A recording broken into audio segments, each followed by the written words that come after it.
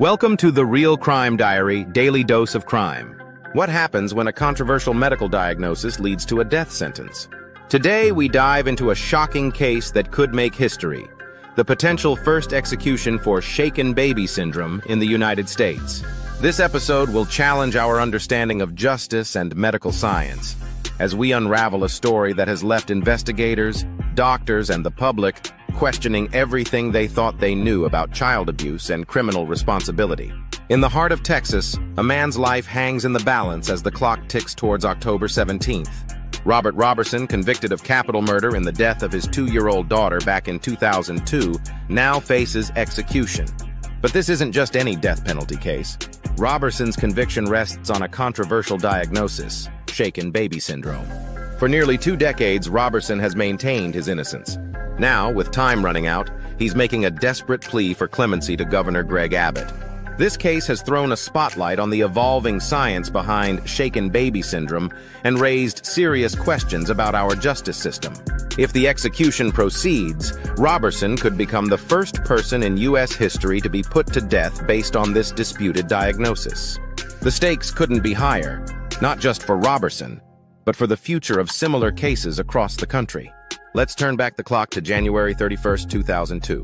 It was a night that would change Robert Roberson's life forever. According to Roberson, he awoke in the early hours to a strange cry. He found his 2-year-old daughter, Nikki, had fallen out of bed. After comforting her, they both went back to sleep. But the real nightmare began hours later. Roberson woke up to find Nikki wasn't breathing. Her lips had turned blue. In a panic, he rushed her to the emergency room. The doctors' faces grew grim as they examined the little girl. They concluded she was showing signs of brain death. The following day, Nikki was pronounced dead. The medical team noted a head injury, bleeding, brain swelling, and retinal hemorrhaging. A doctor in Dallas made a diagnosis that would seal Roberson's fate: shaken baby syndrome. Before an autopsy was even completed, Roberson found himself arrested. The speed at which he went from a concerned father to a murder suspect was dizzying. The night that began with a strange cry ended with Roberson behind bars, facing the gravest of charges. In 2003, Robert Roberson faced a capital murder trial that would ultimately lead to his conviction and death sentence.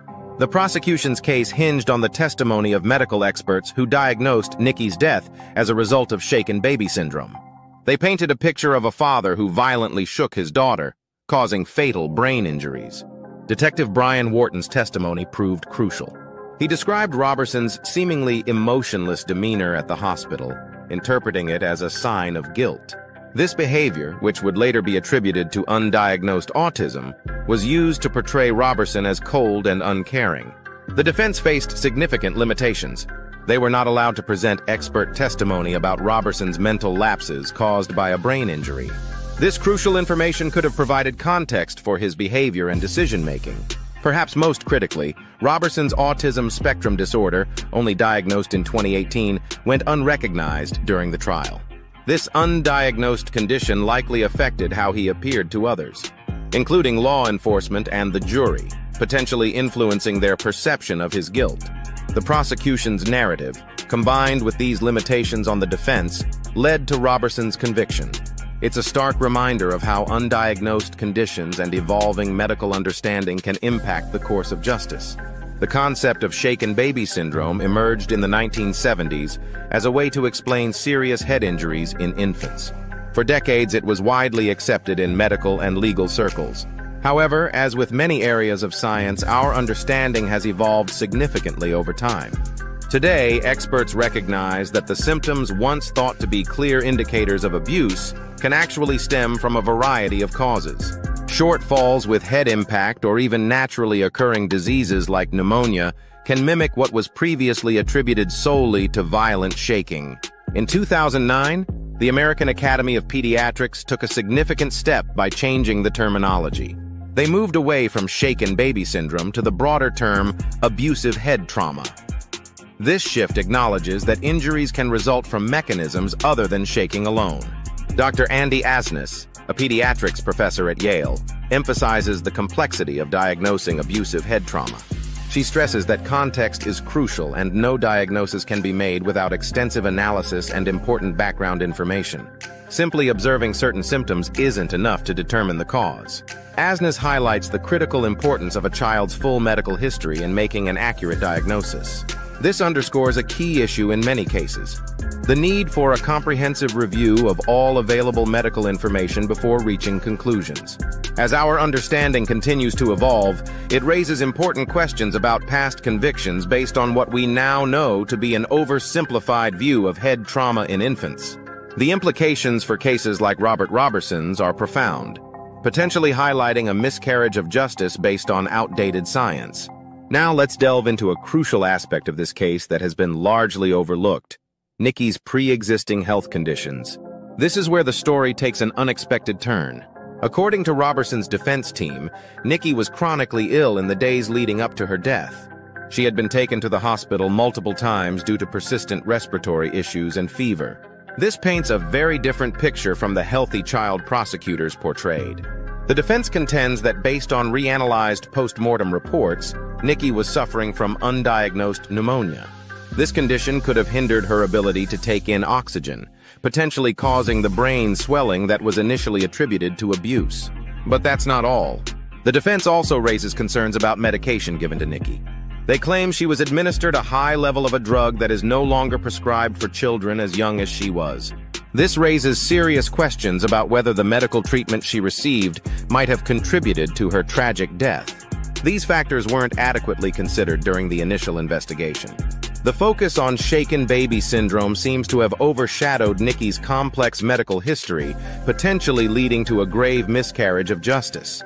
In a stunning twist that could reshape this case, Detective Brian Wharton, the very man who once testified against Robert Roberson, has had a profound change of heart. Wharton, who played a crucial role in Roberson's conviction, now believes that no crime was actually committed. What led to this dramatic reversal? Wharton admits that his initial interpretation of Roberson's flat effect at the hospital was misguided. He now understands that there could have been other explanations for Roberson's demeanor, including his undiagnosed autism spectrum disorder. Moreover, Wharton says he's gained a better understanding of Nikki's medical history and diagnosis since the trial. He now regrets not having more information about her health conditions at the time of the investigation. In a powerful statement, Wharton declared, "I owe Robert nothing less." He feels a moral obligation to speak out in Roberson's defense, driven by his lifelong commitment to truth and justice. This unexpected turn raises critical questions about the case. Could Wharton's newfound perspective sway Governor Abbott's decision on clemency? And what does this reveal about the potential flaws in the original investigation and trial? With the execution date looming, the fight to save Robert Roberson's life has intensified. A diverse coalition has rallied behind him, creating a groundswell of support that spans political divides. Bipartisan groups of state legislators have joined forces, setting aside their differences in a united call for clemency. Medical experts have also stepped forward, lending their voices to challenge the outdated science that led to Roberson's conviction. They argue that our understanding of head trauma in infants has evolved significantly since 2002. Casting doubt on the original diagnosis of shaken baby syndrome. But the clock is ticking. Roberson's legal team is working tirelessly, submitting a clemency petition to the Texas Board of Pardons and Paroles. This board holds the key to Roberson's fate, as they must recommend clemency before Governor Abbott can intervene. The pressure is mounting on Governor Abbott, who has used his clemency powers sparingly in the past. Supporters are urging him to consider the new evidence, the changing science, and the growing doubts surrounding Roberson's conviction. This race against time underscores the high stakes of this case. If clemency is not granted, Roberson could become the first person in U.S. history to be executed based on a shaken baby syndrome diagnosis, setting a precedent that many fear could have far-reaching consequences for similar cases across the country. As we wrap up today's episode, it's clear that Robert Roberson's case is more than just another death row story. It's a pivotal moment that could reshape our understanding of both criminal justice and medical science. If Roberson is executed on October 17th, it will mark the first time in U.S. history that someone has been put to death based on a shaken baby syndrome diagnosis. This fact alone underscores the gravity of the situation and the far-reaching implications of this case. The evolving science behind shaken baby syndrome, now more broadly termed abusive head trauma, raises critical questions. How many other convictions might be called into question? How do we balance justice with our growing medical knowledge? Moreover, this case highlights the crucial need for thorough investigations that consider all aspects of a child's health history. It reminds us that in matters of life and death, no stone should be left unturned. As we await Governor Abbott's decision on clemency, we're left to ponder, what does justice truly look like in a case like this? And how do we ensure that our legal system keeps pace with scientific advancements? Your thoughts on this matter are important. We encourage you to share your perspectives and continue following this developing story. The outcome of Robert Roberson's case could set a precedent that affects countless future cases and lives. Remember, in the world of true crime, it's not just about the stories we tell, but the questions we ask and the changes we inspire. Until next time, stay curious and stay informed. Power, Pleasure, and Pain. A study of abuse through time.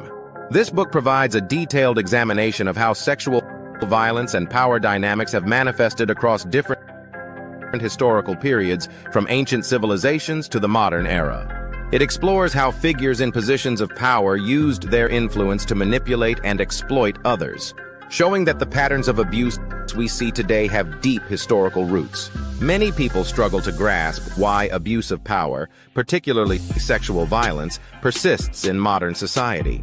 By connecting historical events with contemporary cases, the book offers crucial insights into why such behaviors remain prevalent. The book analyzes infamous cases such as those of Harvey Weinstein, R. Kelly, and Dominique Pellicotte, drawing parallels between them and historical figures. This section highlights how the systemic abuse seen in recent times is not a new phenomenon, but part of an ongoing cultural issue. Through the lens of these modern examples, readers will gain a better understanding of how institutions, wealth, and power have historically shielded perpetrators from justice, contributing to their ability to continue harming others. The book explores the philosophy of libertarianism, particularly through the works of Marquis de Sade, to explain the disturbing ways in which pleasure, power, and cruelty have been intertwined. This provides readers with a deeper philosophical context to interpret modern-day scandals. Unlike other studies that focus solely on historical or contemporary cases, this book uniquely blends both, offering a full spectrum of how abuse is tied to power dynamics. It stands out by making philosophical connections that help readers understand the deeper societal issues at play.